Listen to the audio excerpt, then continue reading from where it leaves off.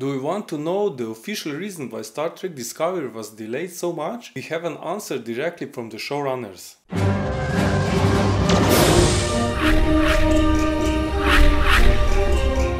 If you are new here and like what you see, don't forget to subscribe and hit the bell icon so you don't miss new videos. Don't get it confused, I know there are official reasons for the delays and unofficial reasons. Entertainment Weekly just published an article where the showrunners Harberts and Gretchen Berg discussed the reasons for the delays of Star Trek Discovery. I quote them now. There are a few factors that pushed the show's original announcement debut by 7 months, including waiting for star Sinequa Martin Green to become available from her Walking Dead commitments, but a big issue was the sheer challenge of world building a new sci-fi series to everybody's satisfaction. Harberts explained there is so much artistry and custom craftsmanship that goes into every prop, every costume, every set. These things have to be designed and manufactured. We flew a custom designer to Switzerland to pick up the fabric